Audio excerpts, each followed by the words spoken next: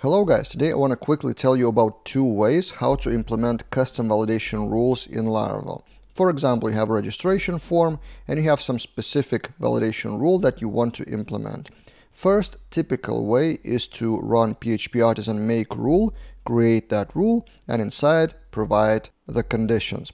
By the way, this new syntax called invocable rule, if you want to use that is optional. You can take a look at my other recent video about Laravel 9.18 invocable rule, which is shorter way to use invoke function instead of separating that into messages separate method.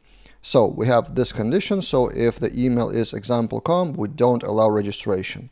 But did you know that you can implement custom validation rule without creating a separate class?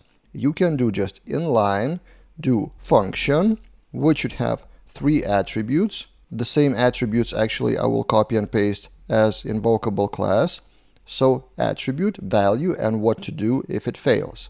And then inside you do if statement and then call fail if something goes wrong. So I just copy and paste from the invocable rule like this. And then you would have kind of inline validation rule instead of email domains rule as a separate class. So you wouldn't need a separate class. So if someone reads your code in the future, or maybe yourself in the future, you wouldn't need to click elsewhere to check that validation rule. Instead, it would read inline. Some people would say it's longer code, but from another point of view, it's readable inline without navigating to external files. So if we open that registration form, and if I go and fill in example.com domain, the validation error would be email cannot contain example.com. That's, by the way, based on Laravel Breeze, so it shows validation errors in this way. But I just wanted to show you that you can specify custom validation just inline if that validation rule isn't among those default Laravel rules, but you don't want to create separate validation class.